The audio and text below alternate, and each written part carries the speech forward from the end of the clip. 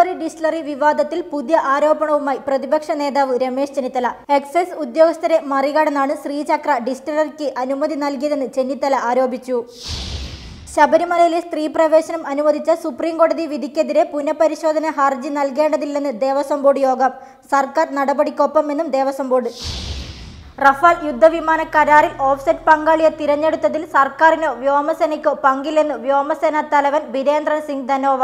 Rafale നിർമ്മാതാക്കളായ Dassault ഏവിയേഷനാണ് ഇതു സംബന്ധിച്ച തീരുമാനമെടുക്കുന്നതെന്നും വ്യോമസേനാ തലവൻ.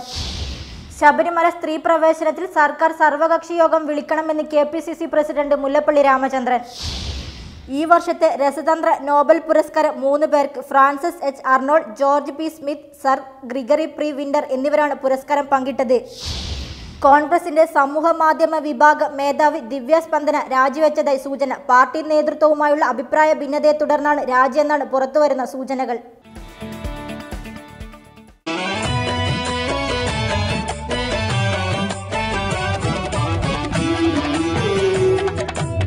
സ്വർണ്ണ ചരിത്രത്തിന്റെ 101 വർഷങ്ങൾ.